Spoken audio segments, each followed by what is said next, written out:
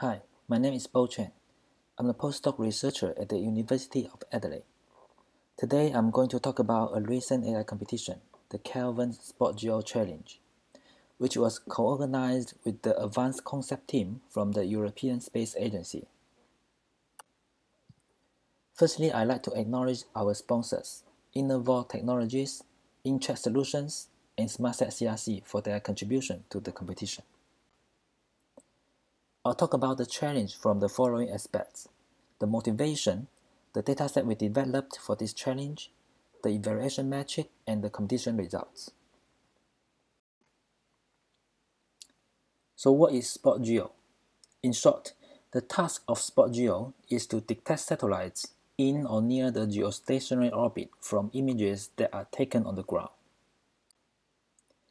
Why is SpotGEO important?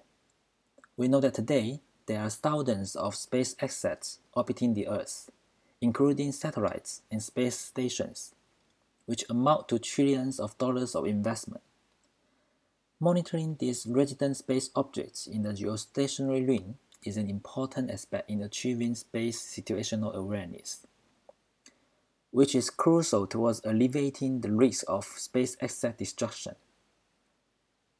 An important aspect of SSA is detecting and confirming the existence of the thousands of objects in space. However, ground-based geo-object detection is challenging. A fundamental reason behind the difficulty of this problem is the extreme distance between the observer and the target objects. In the case of the employed camera, having an angular pixel size of about 4.5 arcseconds, and considering the distance between the ground level and geo, each pixel corresponds to an arc length of about 800 meters at the geo ring.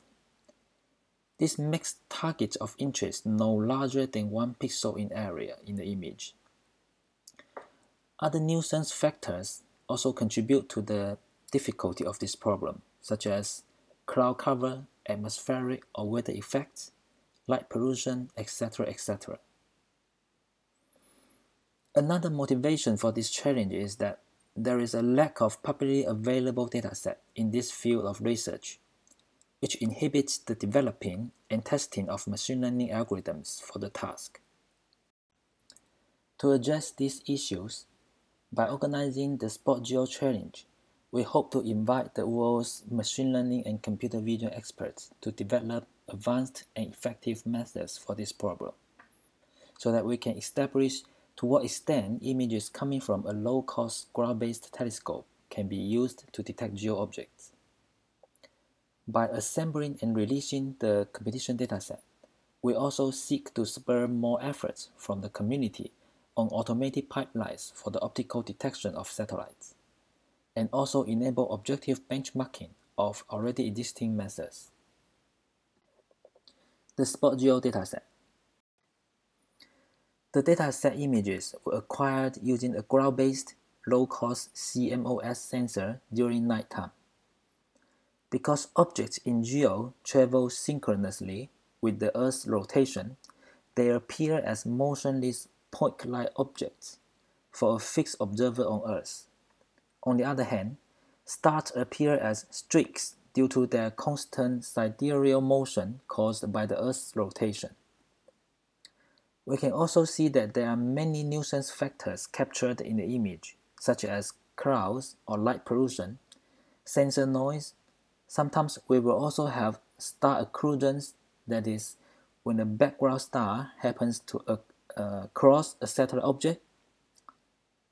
In rare cases, we can even see orbital maneuvers conducted by an active GEO satellite during capture. Because of all the nuisance factors, detection of objects from a single image will be hard. So, to make the problem more feasible, sequences of 5 images are used to perform multi-frame detection for the SpotGEO task. The specific data acquisition approach is illustrated in the diagram. Each capture instance uses a sequence of 5 images or frames. For each frame, a 40-second exposure was used while the camera was kept static on the ground. Equivalently, the camera was rotating at sidereal rate during exposure. After each frame had been recorded, the camera was slightly rotated by a constant rotation to observe a slightly different field of view while still maintaining significantly overlapping with the previous field of view. Eventually, this methodology resulted in sequences of 5 frames, such as those shown in the image.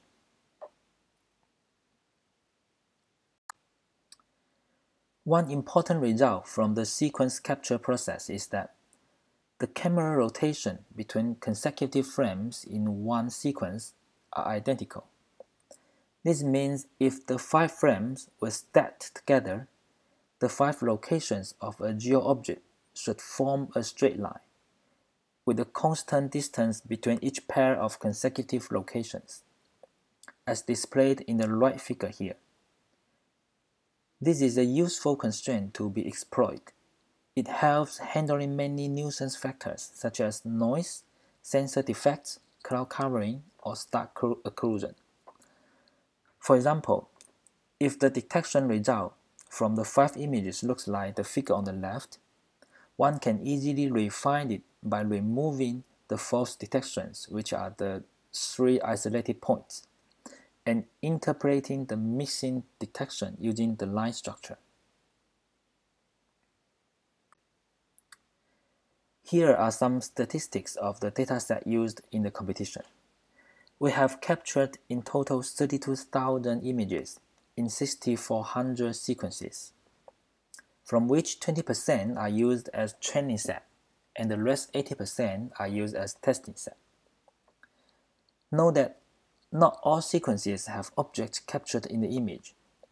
For both training and testing sets, about 1/4 of the sequences has no ground truth object. Evaluation metrics. Participants of the competition are ranked primarily by the F1 score of their predictions. Their prediction error are only used as a tiebreaker. For each prediction, we first solve the one-to-one matching between predictions and ground truth objects.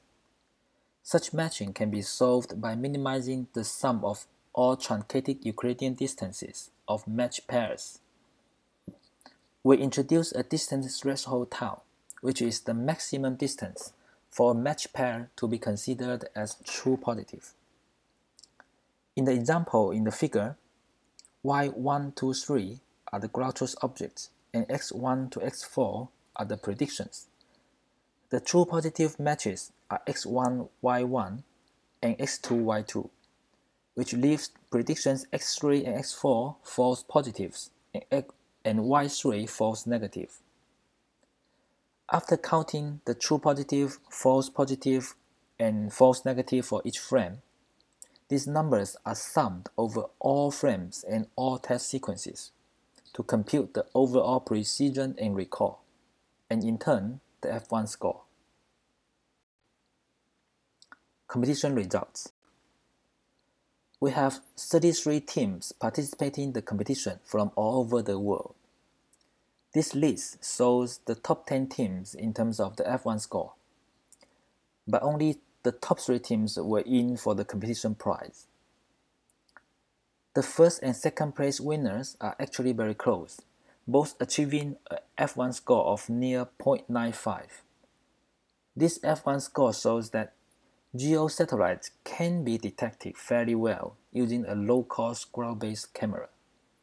But at the same time, the problem is not trivial and is worth more exploring. In terms of solutions, I will share the top 2 teams' solutions, which are actually quite different, yet they achieve very similar scores. The first place winners use a 3-step pipeline. The pre-processing step performs background removal, estimation of star shifting, and field of view shifting. In the second step, a deep neural network with a UNet-like architecture is trained to detect geo objects. In the final step, post-processing are done to refine the results via line detection and trajectory filling.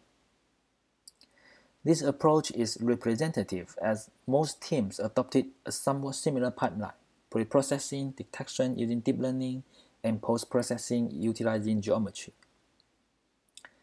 The second place winner, on the other hand, applies a non-learning approach.